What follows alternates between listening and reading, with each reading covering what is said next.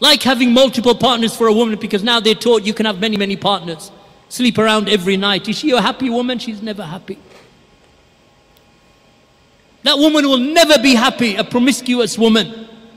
Because promiscuity is not natural to women. Women are innately monogamous. One partner. If he dies or she divorces, then she will marry another and be monogamous with him. That's the nature of woman. That's why women by nature are very selective. Men are less so. And you know, as men are less selective. That's why promiscuity is more rampant in men than it ever has been in history, in women, throughout history. Men are capable of having multiple partners.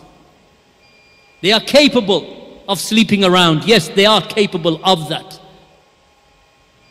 Much more capable of that than women, because men are not selective. Or they're less selective than women at the least. Whereas women are very careful. They want the right man. They want him to be strong. That's the nature of women. One who is caring, one who is a protector, a provider. That's the nature of women. You take them out of that and you tell them, no, actually you can be just like a man. You're a feminist, okay. But you want to be a man. Or you want to behave like a man. How does that make you, how does that make you a better woman? Because all you're doing is just doing what men do. Rather, you should be feminine, not a feminist.